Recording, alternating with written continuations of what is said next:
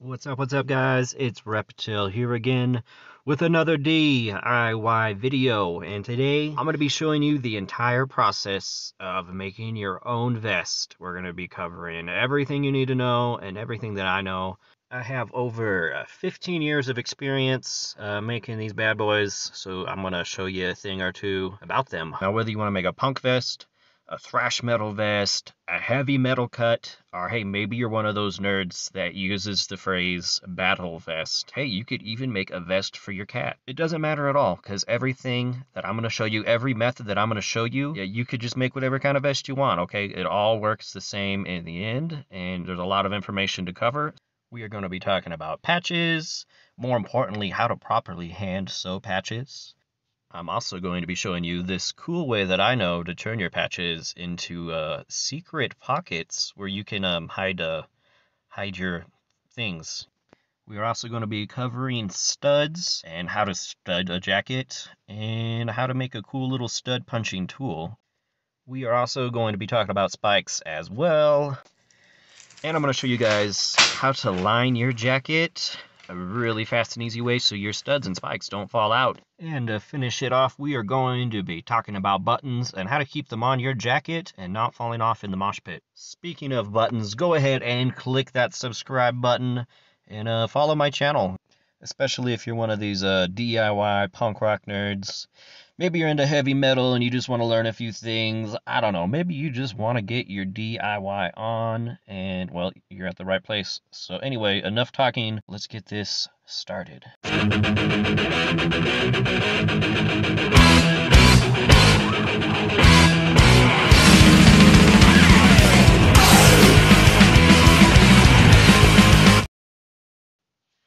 Alright guys, so first things first, throughout this video I will be referencing previous videos where I go more in depth. Those videos will be in the description below.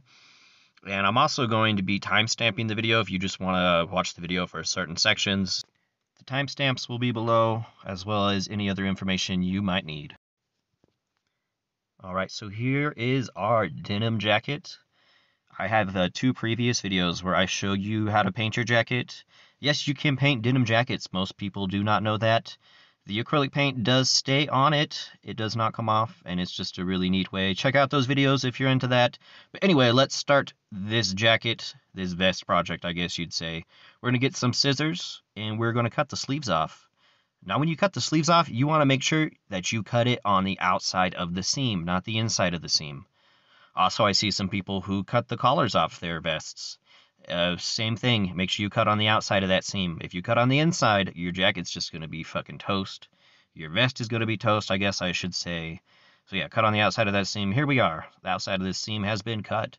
And I'm going to keep my collars on my jacket. Here's my sleeves. Now, you can save the sleeves. Extra sleeves do come in handy if you ever need to like sew up a pair of pants, they ripped. They're just nice to have some extra fabric. You can also use the sleeves to line the jacket, which I'll be showing you how to do at the end. You can also get a zipper, or 2 zippers, I guess, and you can sew the zippers on so you can have removable sleeves. Now, I'm not going to do that with this video, but it is an option if you want to have a zip-on, zip-off sleeves for your vest. So let's talk about patches. You can get patches pretty much anywhere. I have 2 videos down in the description showing you how to make patches without any artistic ability required. Those are really easy ways to make patches. You get patches at shows, you can get them online, or wherever you want. Now, along with your patches, you're also going to need some safety pins, a pair of scissors, and you're going to need some dental floss or thread. I like to use dental floss. It's extremely strong. There is other synthetic thread out there that you can use. Yeah. I like to use dental floss. It's just what I do. So here we are. We have my vest. As you can see, I tried to paint on an engine logo for any of you Jurassic Park fans out there. It did not turn out very well, so I'm just going to sew a patch over it. I have this badass Inepsy patch right here. And pretty much when you do your patches, especially back patches, you're going to want to make sure they are even on your jacket, and you're also going to take the patches. This is an important step. You're going to take the patches and you're going to fold them in. Okay, I think you just saw how the patch was folded in. When the patch is folded in, it makes it so it doesn't fray once it's sewed on. So our next step is we are going to take our safety pins and we're just going to tack it on. You don't necessarily need to close the safety pins. I like them to put them all in the same direction and just have it tacked on nice and tight, okay? This is for the next step, we're going to start sewing. All right. So I am not a seamstress, as you could probably tell, but I'm going to show you how I thread my sewing needle with floss. You're going to want to take about like 2 to 3 arm lengths of your floss or thread, whatever you want to use, and you're going to run it through your needle. You're going to take your needle and you're going to run it about halfway through the thread. All right, does that make sense? See, it's halfway through the thread right now. You're going to want to take the ends of your thread and you're going to want to double knot it at the end, all nice and tight, and then double knot it again so it's nice and tight. You want it tighter than a crab's asshole. Now, this method of doubling up your thread or floss actually makes your sewing stronger instead of just sewing with a single strand of thread. So just so you know, this is why I'm doing it. So now we're going to start sewing our patch. We're going to start in one corner and we're just going to run our needle underneath and out. Right on the edge of that seam you can see right there. We're going to run it around and we're going to catch it and pull it tight. Okay, you'll see what I mean. See, we caught it, or we ran it under, we caught it. Now we're going to pull it nice and tight. There we go. We're going to take our excess thread from that knot, pull it out of the way, and then we're going to run it through and do it again. All right, so now that we got our thread nice and anchored and tighter than a nun, we're going to start sewing this. All right, so this is my method of sewing. You're going to want to start over, then come under, and then go over again. Now, this doesn't make that much sense with me saying it. I drew a little bit of a description over there in the corner, and once you start doing it, it will make sense. It will absolutely make sense once you start, but you're going to want to run it over. You want to catch it under, then over again. All right. The best advice I can give you is just get in there and practice and just try it, okay? All right. As you can see, that's what it's going to look like all the way around. Once you get in there, you'll understand.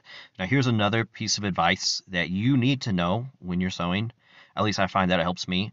Whatever your dominant hand is, you're going to want to work with that hand in the opposite direction. I'm a right-handed person, so I'm going to be sewing with my right hand towards my left. You are also going to want to keep your thread and your stitching nice and even the entire length, even widthwise and the lengthwise as well. You just want it nice and even as you go along. You don't want to look like shit.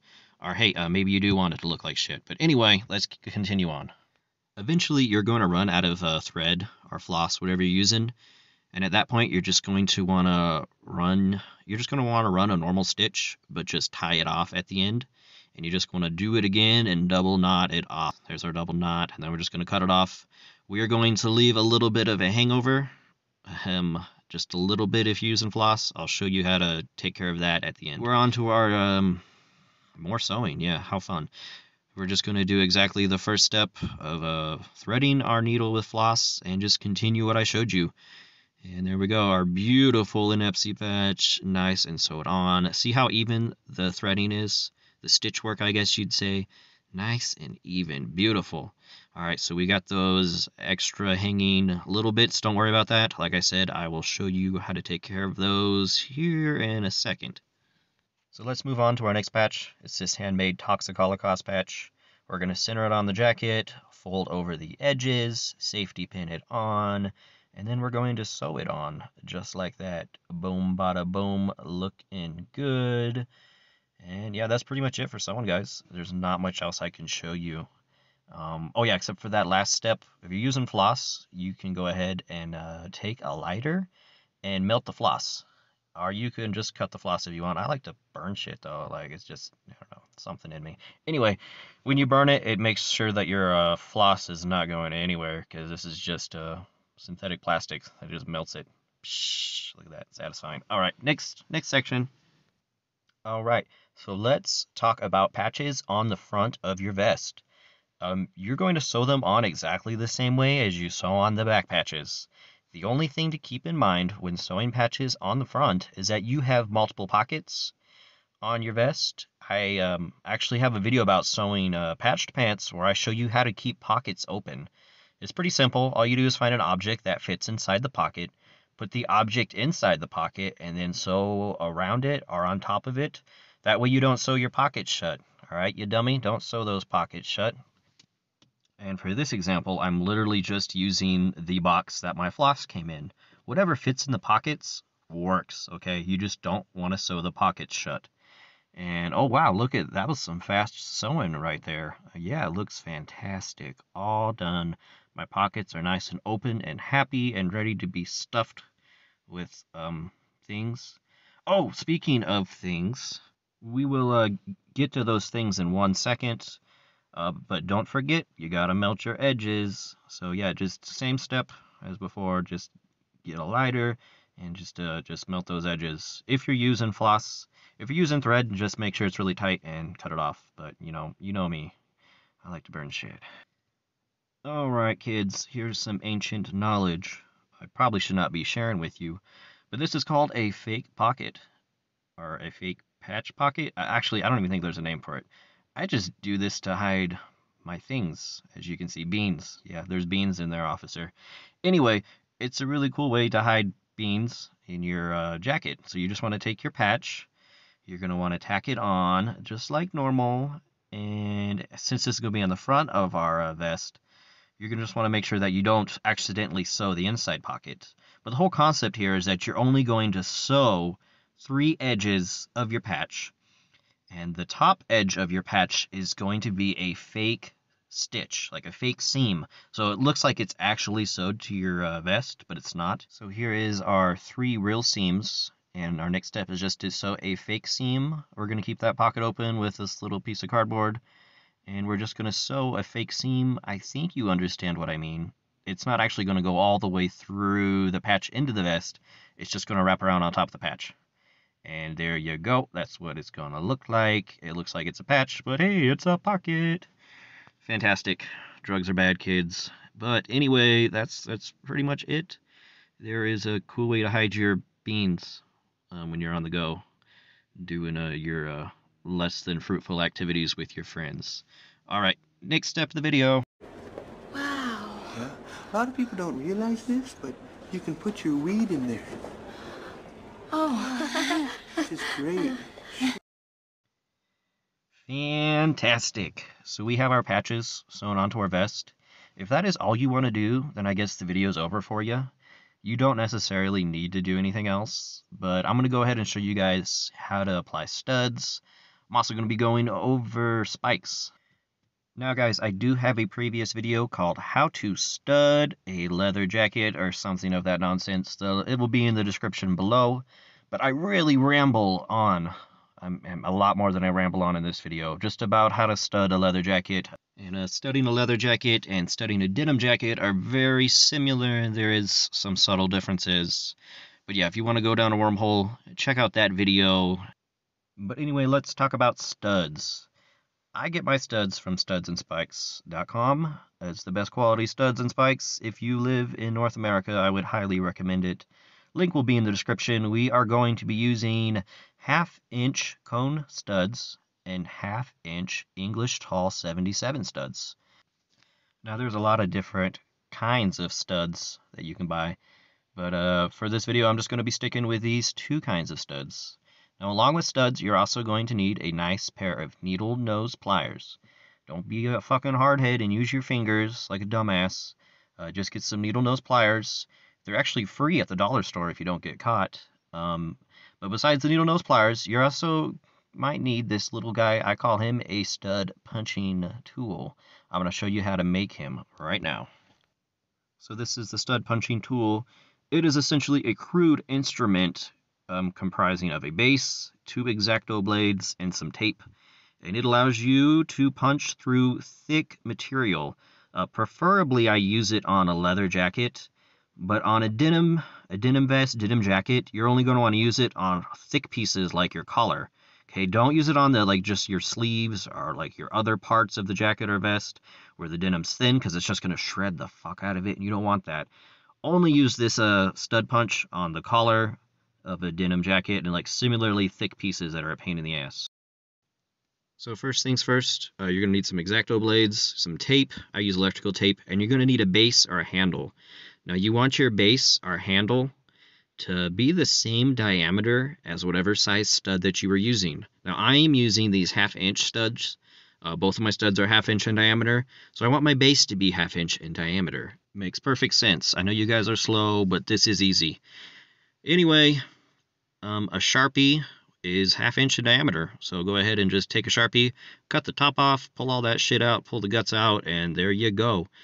And you're going to want to take your X-Acto blades, and when you want to set them up, you want to make sure that they're not hanging off too far. If your blades are hanging too far off the front of your tool, you're like that, you're going to be poking massive holes in your material. You don't want that. You want them to only hang out as far as the stud prongs hang out. Does that make sense? It's kind of a rough visual right there, but you just want it to hang out as long as the stud prongs hang out. Okay. Any more, you're going to put holes in it. Any less, you're not going to be poking big enough holes. But anyway, get your bad boy all set up. And, yep, you're going to make sure it's the same diameter. Make sure your blades are facing the same way. You're going to take your electrical tape, and you're just going to wrap it up. All right? Boom, baby. So we got our stud punch done. And just so you guys fully understand, you're only going to want to use this on thick parts of your denim, like the collar. Like I said, I make this for thick leather jackets, and it comes in handy with thick leather jackets, but it also comes in handy with thick parts of denim. Let's talk about stud theory. Now, this is going to be just a short little clip, but I'm just going to show you different stud patterns. I call this stud theory. What I'm showing you right now is called dense pattern studding. This is where they're very close and they interlock tightly. It almost looks like scale armor. I kind of use this type of studding more for the upper parts of jackets. All right, this next studding that you're seeing right now in front of you is called loose pattern studding. This is really good for the sides of a vest or a jacket, or if you just don't have a lot of studs in general, you're going to want to use loose pattern studding. All right, this last studding I'm going to show you is called line studding. I use this to accentuate seams or even just to stud around patches. Yeah, line studding. All three of these are going to come in handy. And they're just different methods of studding. All right, guys. A good question to think about is how many studs that you're going to put on your vest. And this entirely depends on how big you are. Obviously, a bigger person is going to need more studs to cover a larger surface area than a smaller person. Also, keep in mind that punk jackets or punk vests usually have a lot more studs, whereas metal vests, metal jackets, they usually have little to no studs. Just something to keep in mind, but there are no rules. Make what you want. Fuck the damn rules. Let's get some DIY going on here. So here's some examples. This right here is a heavily studded vest. This is anywhere between 1,500 to 2,000 studs. This next one is a moderately studded vest. This is probably between 800 to 1,200.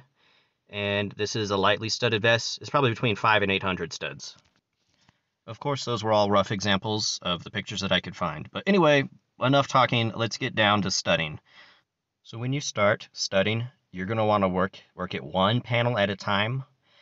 And you're going to want to start in one corner and work in a straight line over, okay? It's also important to keep your stud prongs completely straight in a line. Don't place them all haphazardly and crooked. You just want to make straight lines, okay? All right, so now we got our first stud placed right in the corner of that panel. And pretty much with this denim, when it's just regular like denim, you could just press it through. You don't need that stud punch tool that I showed you. So press it in, you're going to press it through, you're going to see your little prongs sticking through the other side. And then all you're going to do is take your needle nose pliers and you're just going to bend them in. Make sure you bend them in nice and tight, okay? If they're loose, they're going to fall out, but just make sure they're nice and tight and snug, all right? All right, first stud, boom. Now we just repeat that first step, and on this shoulder up here, I'm going to be doing the dense pattern studding. So I'm going to make it nice and tight and straight, and just do a straight line of studs all the way across that panel on my shoulder, okay? And there we go. We got our first line done. We are going to repeat the process, and there we go. See how those stud prongs are straight? That's what you want to go for. And like I said, when the stud prongs are straight, it's just going to make everything just fit nice and smoothly together. It's going to be nice and snug. It's just overall, the appearance is going to be a lot nicer than if you just randomly throw the shit on there.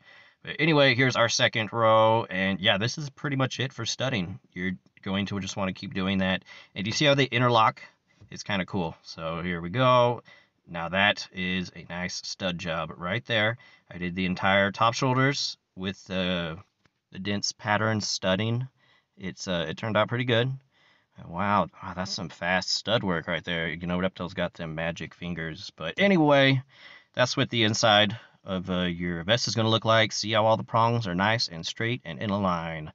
It's going to be much better in the end if you do it this way. But hey, what do I know? If you want your shit to look like some rebellious 8th grader who just discovered Good Charlotte, be my guest. But anyway, we're going to be doing some more close pattern studding on the back around my NFC patch. So let's look at that. And boom, look at that. Nice. Wow, we are just cooking through this. In real life, this is a very lengthy process, very time consuming. I love the magic of editing. As you can see, we did some more close pattern studding. On the upper collar, on those pockets on the top, I just did some line studding just to accentuate those pockets right there. You can see I'm going to do some more close pattern studding on the upper chest portion right here. Let's see what that looks like. Boom. Man, I am good at this. Like, that was just fast. Very nice, very nice. Okay, so the next thing I'm going to do is just some line work studding. All right, I'm going to do some line work studding around our Incarad patch right there and our Trioxin patch. Oof, right there. Very nice. Okay, so now we're going to do some more line work studding, and we're going to be just accentuating the seams. In those thick seams right here that I'm pointing at, I'm going to do dense pattern, and then we're just going to do some more line work studding. All right, very nice. There we go. See, look how fast this is. All right, guys, I'm going to stop complimenting myself, but yeah, it feels like I'm just giving myself a circle jerk over here. But anyway, you get the idea of all these different stud patterns you can use, and I'm actually going to show you one more on these side panels right here. We're going to be doing the loose pattern studding. All right, there's the loose pattern studding. That's pretty much it for the front. I do believe I'm going to go back and just do some nice close pattern studding just around the bottom of the vest in the front and the bottom.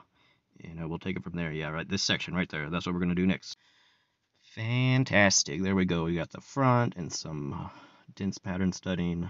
There's the back with the dense pattern studding. And there's the front again. And you guys, this is pretty much it, you know. And like I said, you want your prongs to be nice and even. Just take your time, you know. Like, if you're going to put the effort into looking like an absolute idiot, at least put some time into it, making sure your gear is on point, all right? That's the only advice I can give you. But yeah, this is it for the studying. I am going to leave you with some nice prong porn over here. Like I said, it's very important that they are on point and straight for your studs to interlock properly and your just stud work just to look smooth. So just remember that. Keep it in the back of your mind while you're doing all this shit. So yeah, our stud work is pretty much done. We're going to move on to the next section. Alright guys, we're going to talk about spikes real quick. Now, you can get your spikes on studsandspikes.com, obviously. There's all sorts of different sizes. I'm using this ridiculously large novelty size spike. Just for the sake of a demonstration in this video, I'm not going to be putting spikes on my jacket, so this is just a demonstration video of what you can do.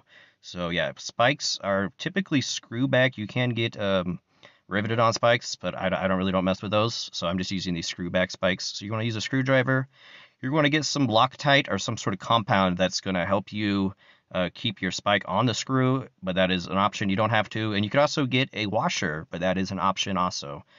And the washer kind of helps your spike not wobble around as much on your jacket, because spikes are kind of big and heavy and they flop around. It looks kind of dorky. So this washer will keep your spike anchored underneath your jacket. For the sake of the video, let's pretend this piece of fabric is my denim vest. I'm going to poke a hole in the denim fabric, or in the denim vest, and you don't want a big hole, you just want a hole just big enough for that screw to fit nice and snugly in. If the hole's too big, your spike's just going to rip out. So just a nice snug little hole. Anyway, we got our screw and our washer in. We're going to use our Loctite compound or whatever you have.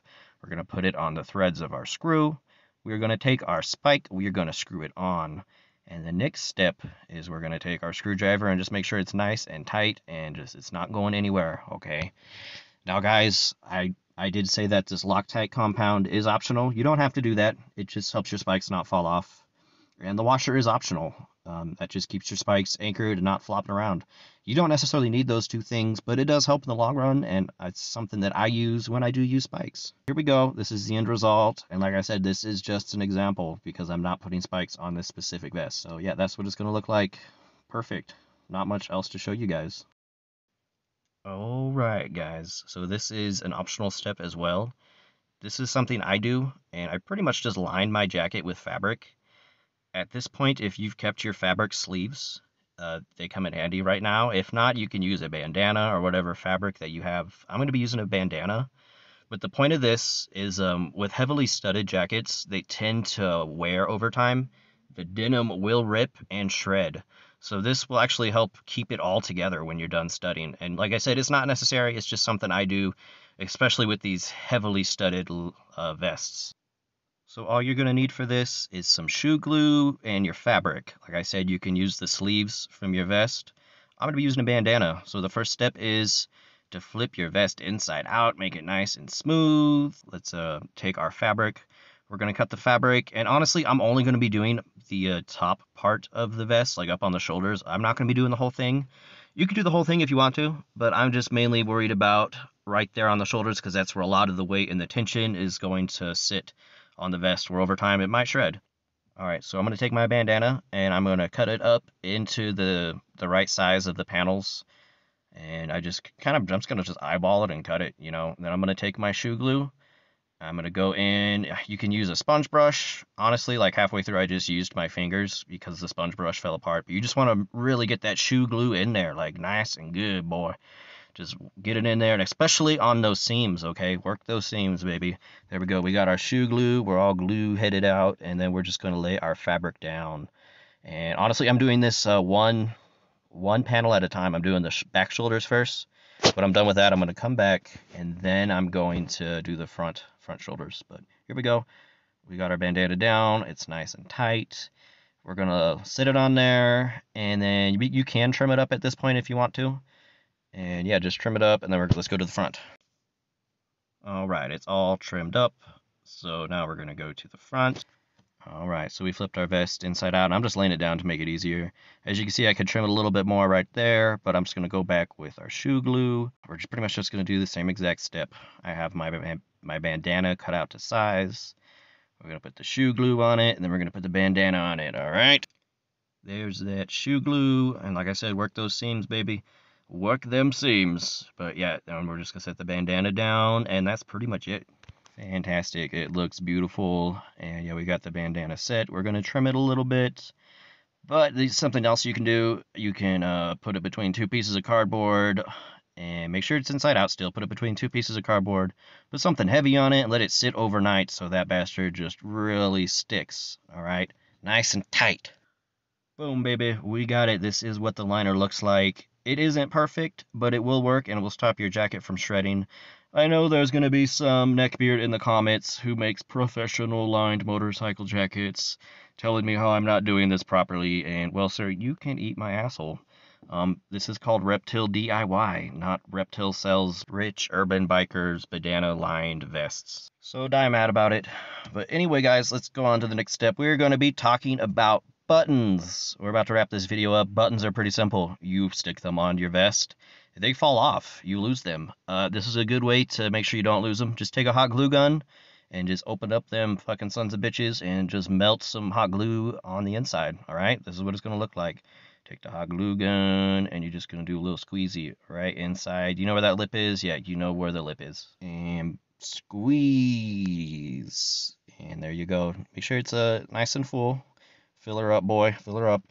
And that's pretty much it. You know, that's all we're going to do. We're going to let it cool off. Then you just go back and pull off all the little fuzzies. And your buttons should be pretty much set. And they should not be going anywhere in any of your drunken, rambling states in a mosh pit. So there you go. Thank you, Reptile. So the buttons are done.